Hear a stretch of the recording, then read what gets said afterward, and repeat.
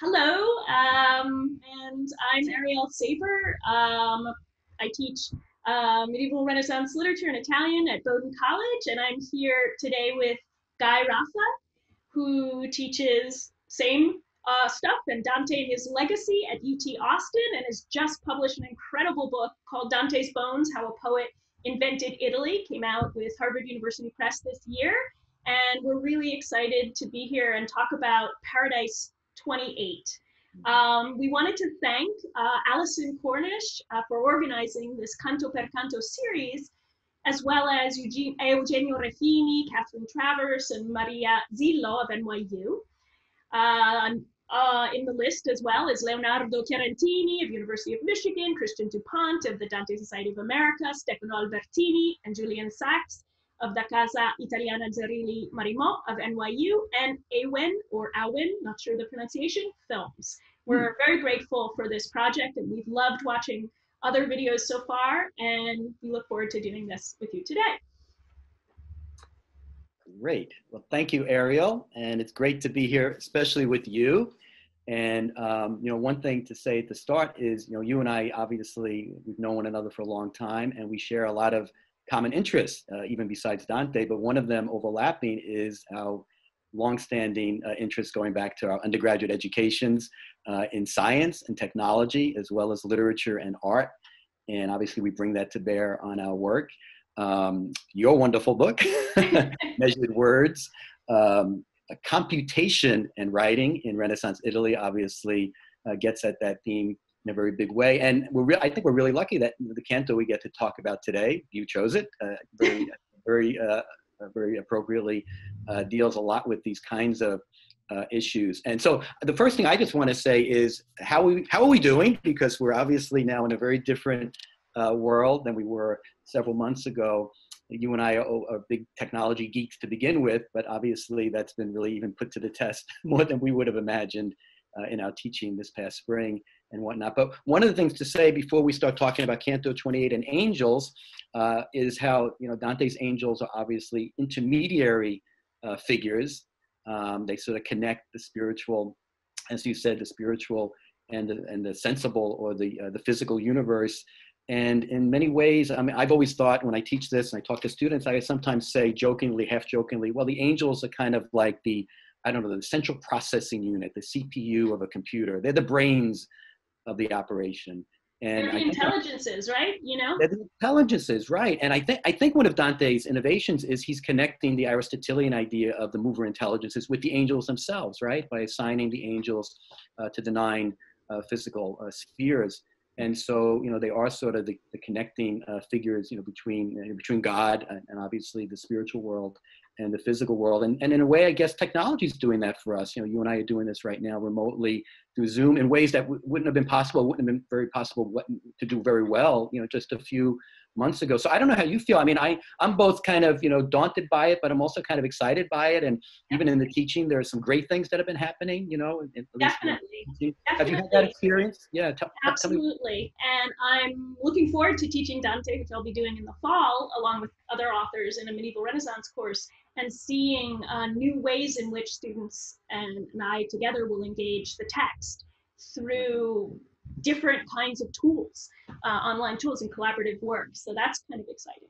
Yeah, and I think, even with the students, obviously we miss seeing them, having them in the classroom, having those in-person kinds of connections. But, there are things we do technologically that we can't do face-to-face, and we can do sometimes better, having more time sometimes to look at their writing, or having them do some, discussion things, and where they have a little more time to reflect on it.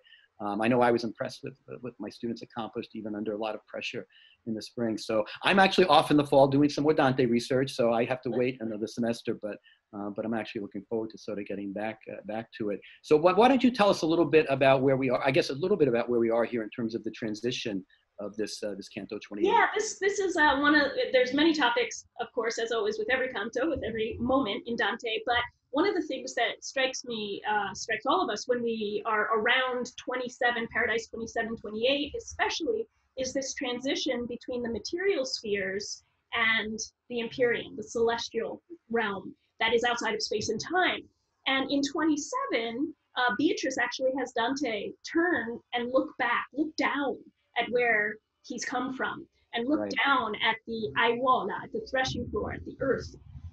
And that's a fascinating moment. So he's looking back, and now he does it in 27, but he does so very intentionally in 28, looks forward, looks up, looks above. He is actually moving. He's being sucked into, in a way, Mm. the centripetal force of the angels that bring everything towards God. Actually, that's centrifugal, I should say. In the Mm. material realm, you're being pulled to the outermost sphere, whereas when you get to the angels around the God point, it's centrifugal. Everything's moving Mm. inward towards the point. So we'll talk more about this, but it's an interesting moment of transition from Yeah. material to immaterial realms. Right. And if I remember correctly, from going back to 27 for a second, there was a lot of anger in that Oh, canto. yes. That was the end of the period of Dante. Just to tell our viewers where we are here, that was the end of Dante's stay in the six stars, right? He was in his home stars of the Gemini, and as you say, looking back. But in Canto 27, after Dante passed his comprehensive exams on hope and faith, hope, and charity with flying colors, St. Peter got very angry, right, and railed on Boniface at the beginning of 27, and at the end of 27 it was Beatrice, I think, right, who was kind of railing on and I think this connects to today. She railed on sort of how the world was so disordered, the universe was kind of out of sync, disordered, in part because there was no king, no earthly ruler, the very big theme of Dante of the balance of powers that's not there. And so in many ways, I think a lot of us dealing with this epidemic, multiple, I guess, pandemics. And the anger at the powers that be, both, on all levels of the powers that be, and order and disorder. Yeah. And one of the contrasts that's neat, actually, between 27 and 28 is the anger of 27 and the laughter and play Mm. of 28. As we're going to see, there are numerous occasions of smiles and laughters and blushing Yeah. and joy. So that's a big transition as well. That's a great point. And so one of the things I want to say before we get into some more specific detail is, at least from my perspective, I mean, I think the angels are underrated. I think they deserve some little more love here, because you and I are dealing with this more. I guess most people, we don't feel it perhaps, but I think most people would say this is a more abstract canto, right? Because you have Dante and Beatrice, but you don't have any other characters really. You have references to Gregory and some people, but Dante's not having a conversation with Peter as he was before. And so it's more the abstraction. It's the abstraction of the math and the philosophy that you and I love so much. But the paradoxes, right? Paradoxes, exactly. But so I think we want to give the angels a little bit of a shout out here. I always ask my students at some point, what are their associations with angels, and how do they connect with Dante? And of course, they come up with TV shows and ways in which you have these more anthropomorphized angels. I guess we would say like the guardian angel figure, right, who's kind of intervening. And I'm thinking of what's it, Clarence from It's a Wonderful Life, a very famous movie. Clarence, has to earn his wings and things like that. And they know those stories, but they often connect even with this abstract version that Dante gives us, because even for Dante, they are the intermediaries, right? And the prima mobile, the sphere that we're in, this outermost sphere, which is what, the first mover, the first moving sphere, giving motion to the other spheres, is the origin of time and generation. The next canto we'll get the creation stories, but in many ways Dante is sort of in sync a little bit even with our more modern anthropomorphized idea in terms of the connections between sort of the spiritual and the physical natural worlds that we're in here. So were there any? When you're mentioning the angels, I was just thinking of the recently released TV series Good Omens, where there's angel and devil that end up collaborating in really interesting ways. Very not orthodox, but fun as well.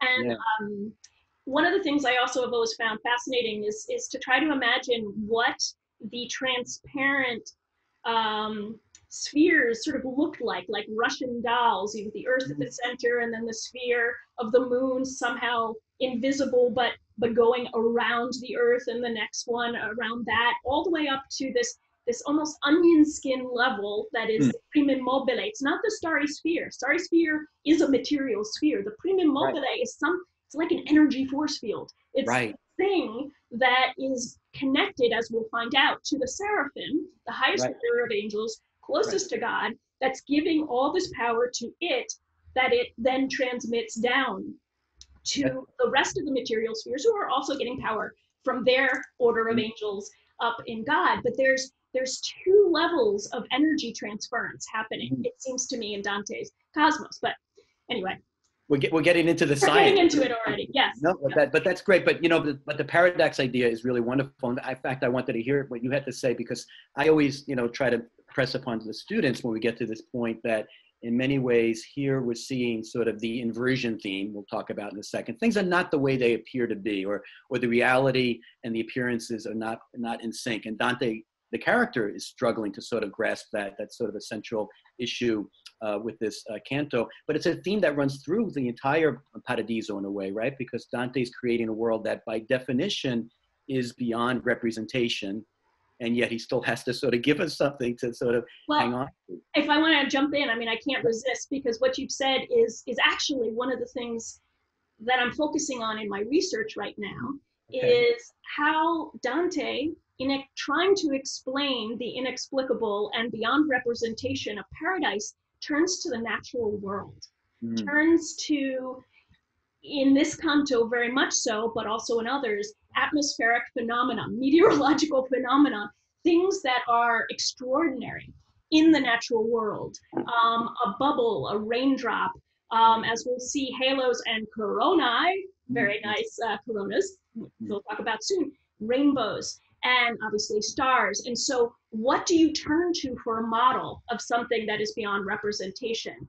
And so my interest, again, in science, which we have this background in, is figuring out what he looked at, thinking about what he looked at in the world, of the material world, to then use as some sort of analogy, as a step towards understanding the ununderstandable, in a sense. And at the same time, to touch on another theme that I think we're both interested in, is he has to obviously invent words, right? He has to invent the language to describe this. And so you mentioned Beatrice, and right at the start, right after she's speaking, I think this is a neologism, right, where he says she is quella che in paradisa la mia mente, in paradises, right? That beautiful.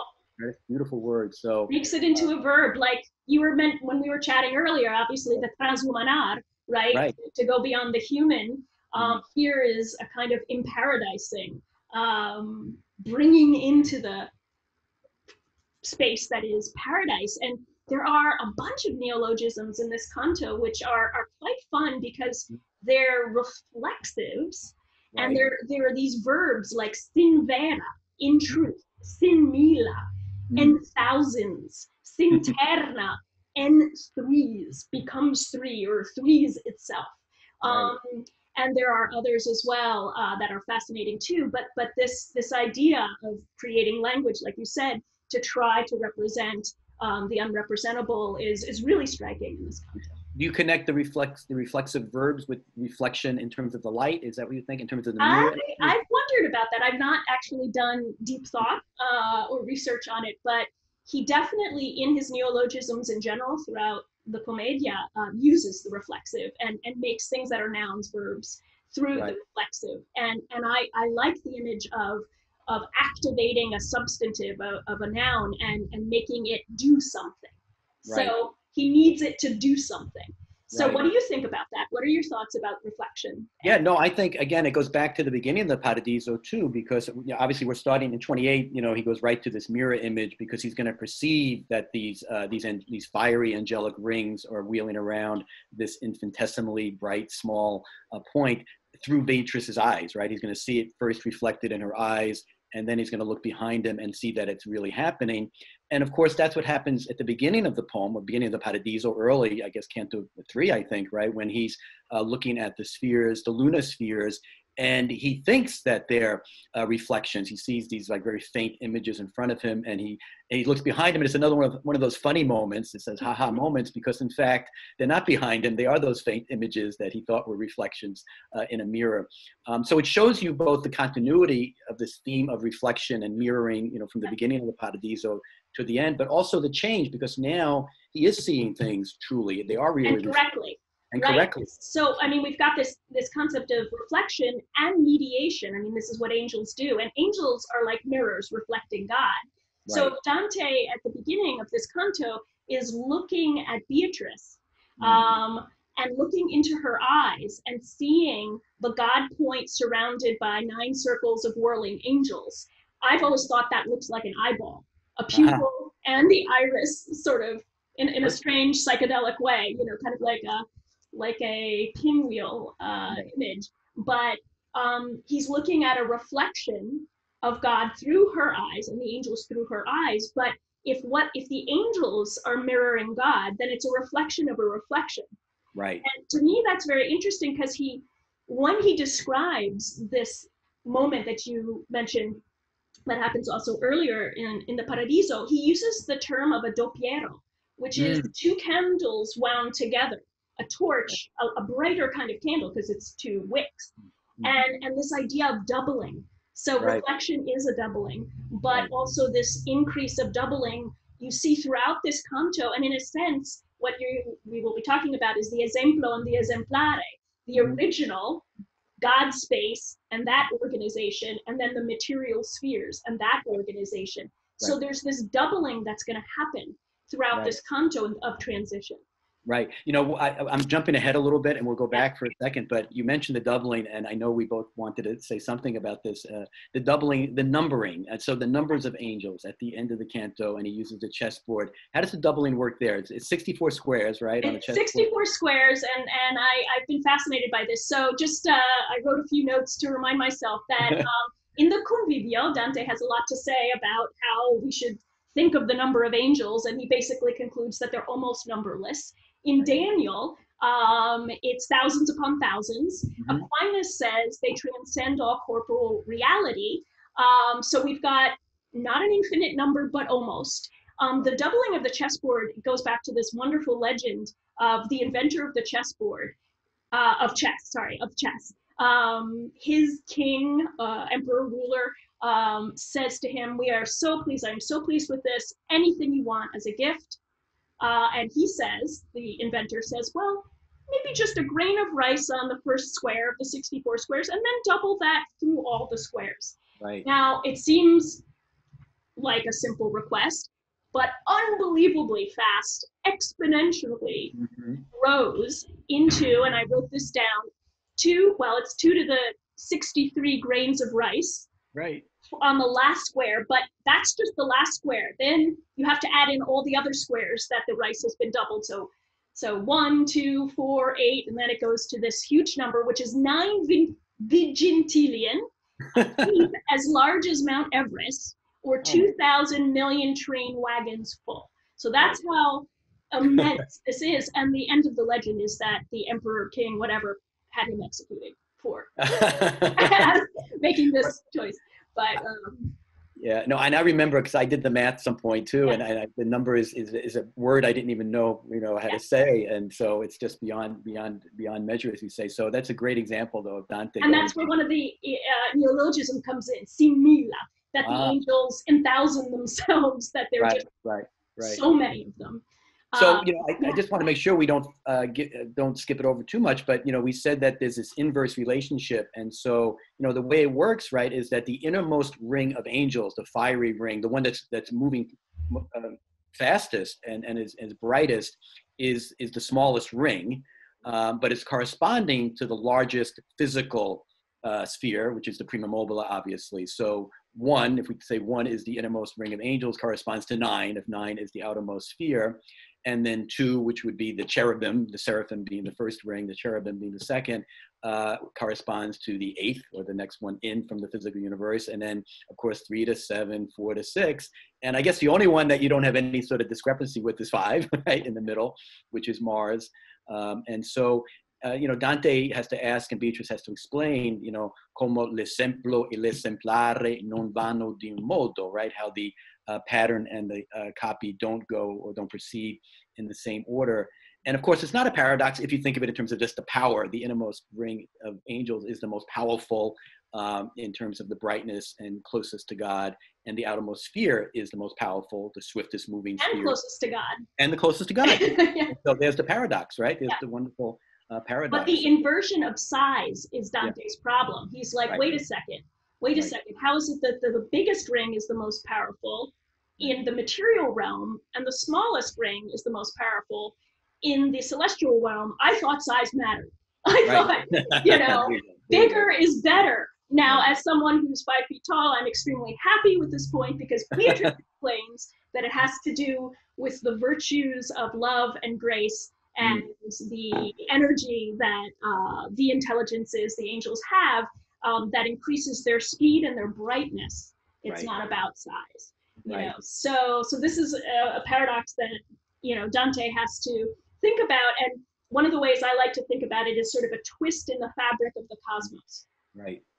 from the small to the large and the large to the small, Right. between these two similar but not identical realms.